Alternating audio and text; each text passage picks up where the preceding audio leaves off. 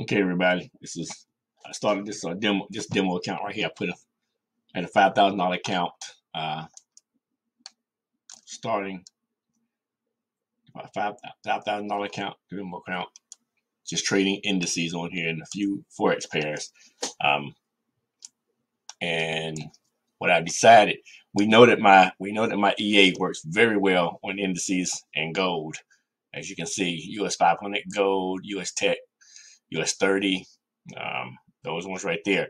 Had some a couple of Forex pairs on here, EA, US CAD, G CAD, like that, worked pretty good.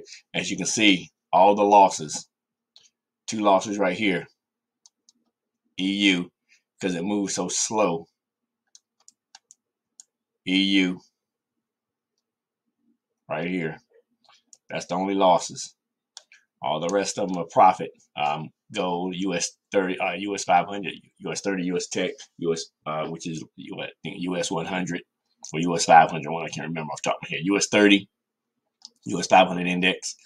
So that's US 100. Yeah. EA works very, very well on indices and gold. Very well. And on my live account too, had the same pairs running on my live account.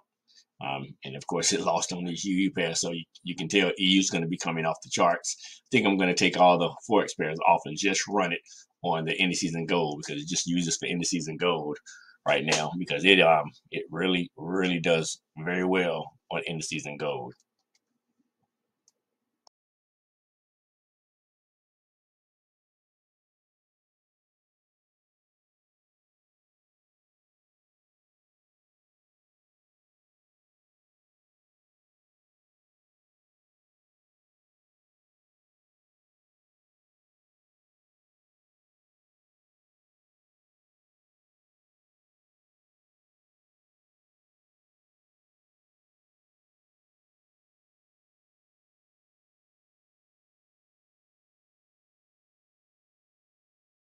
Okay, everybody, I started this demo account right here. I put at a $5,000 account, starting a $5,000 account, demo account, just trading indices on here and a few Forex pairs. And what I decided, we know that my EA works very well on indices and gold. As you can see, US 500 gold, US Tech, US 30, those ones right there. Had some a couple of Forex pairs on here, EA, US CAD, G CAD, like that, worked pretty good. As you can see, all the losses, 2 losses right here, EU, because it moves so slow. EU, right here. That's the only losses. All the rest of them are profit.